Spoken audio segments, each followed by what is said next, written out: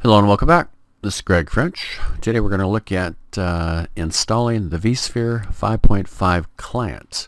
This we're going to be using to manage our host that we installed, our hypervisor that we installed in the last lab.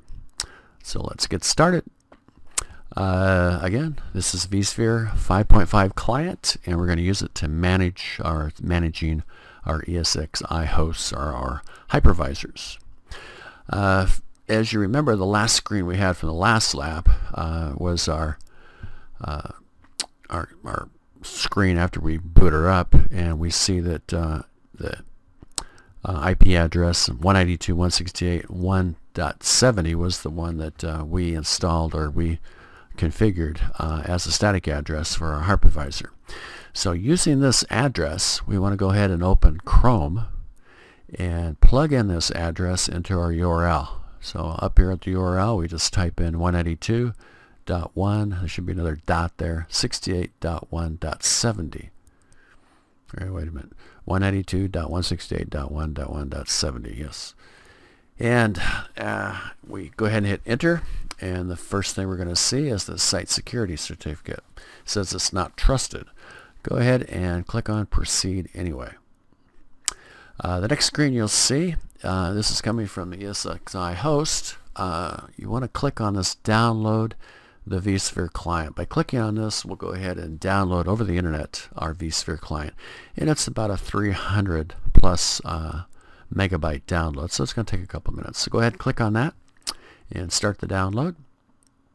Once you get it installed, you'll see on somewhere on your desktop this VMware vSphere client icon.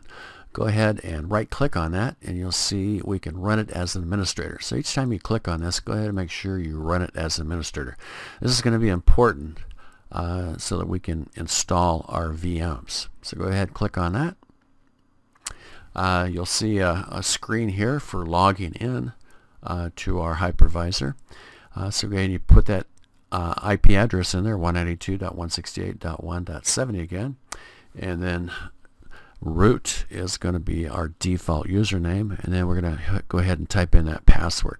And the default password that we've been using for the hypervisor is just VMware 123. Then go ahead and click login. You'll get another certificate warning. Go ahead and ignore this.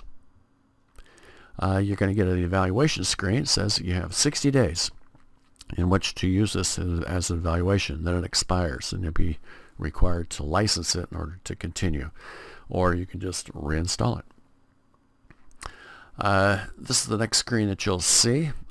Your host right here is listed 192.168.1.70. It's in maintenance mode.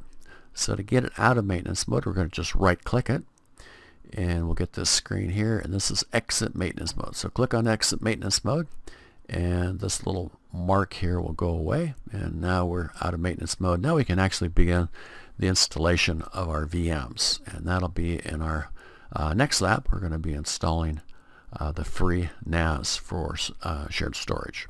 So I'll see you next time. Thanks for listening, and thanks for watching.